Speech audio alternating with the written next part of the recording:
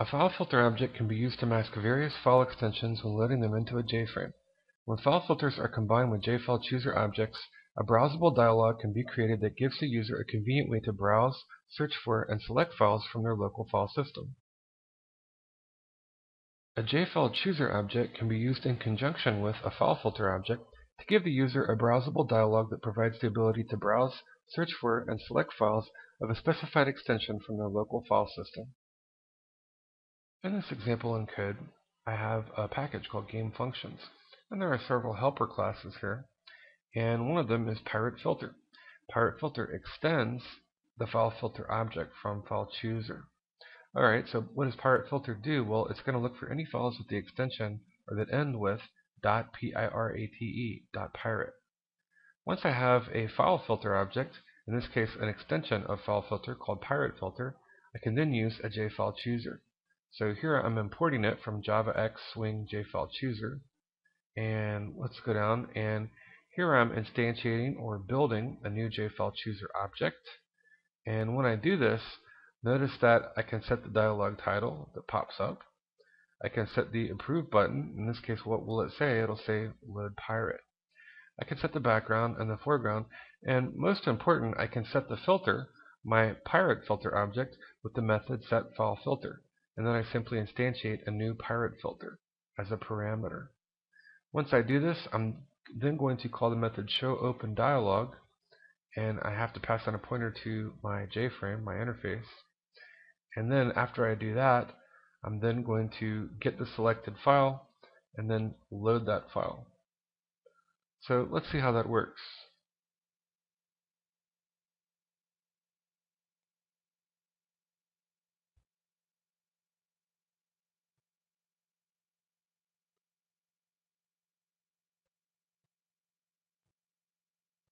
Alright, so if I load it, notice that this is my dialog, and my button says load pirate in this case, and I'm looking for .pirate files, pirate arena files.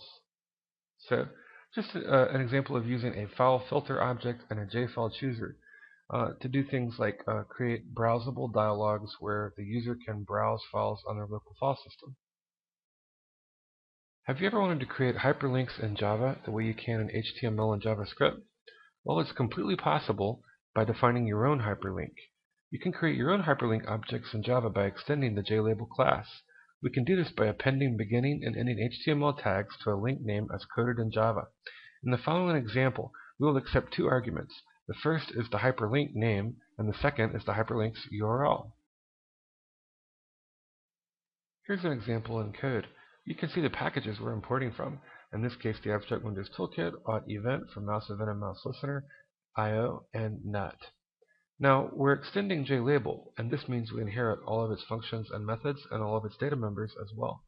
We're implementing Mouse Listener, and again, this is to emulate or simulate the functionality of a hyperlink, where you hold your mouse over it and you can click on it and go to a URL. In the constructor for our homemade hyperlink, we're taking two string arguments. In this case, the first string is going to be the name of the hyperlink, or what would be displayed. The second string is going to be the actual URL, or what it would go to when it gets clicked on. Now, we're going to use this pointer and set text, and we're going to append some HTML tags to the descriptive string. When we do that, inside of a try block, we're going to go ahead and instantiate a new URI object. When we do this, because it's in a try block, we have to catch a URI syntax exception right here. And if something goes wrong, we'll simply print the stack trace. Then we're going to go call the initialize method. Well, what does that do? In the initialize method, if you take a look at it, it's simply going to start everything out, or every hyperlink out, as red. The foreground color would be red.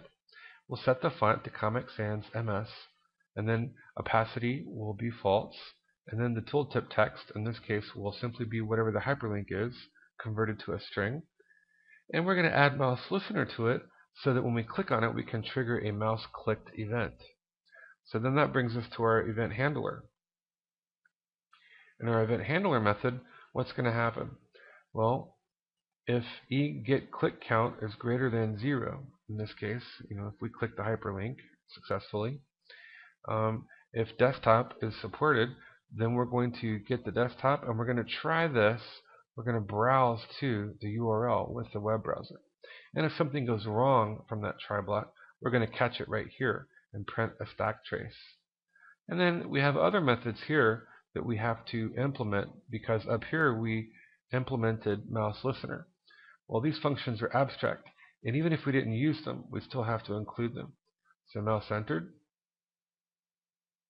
mouse exited, mouse pressed, and mouse released. And if you look at it, we're just simply getting the predefined cursor and changing the color in this example. So if I click on the link and I've already visited the link, this would sort of give us the simulation or the emulation of a v-link or a visited link in HTML by changing it from red to blue. So just the example code for a homemade hyperlink.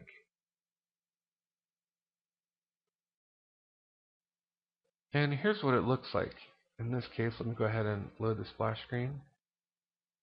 And we'll spawn the JFrame. And then if I click on the menu item up here, here is my homemade hyperlink. And if I click on it, it'll simply open my web browser and take me to networkingprogramming.com. Alternatively, looking at another project that's using the same homemade hyperlink, let's go here to Conspiracy 29. Conspiracy 29. And let's load that interface.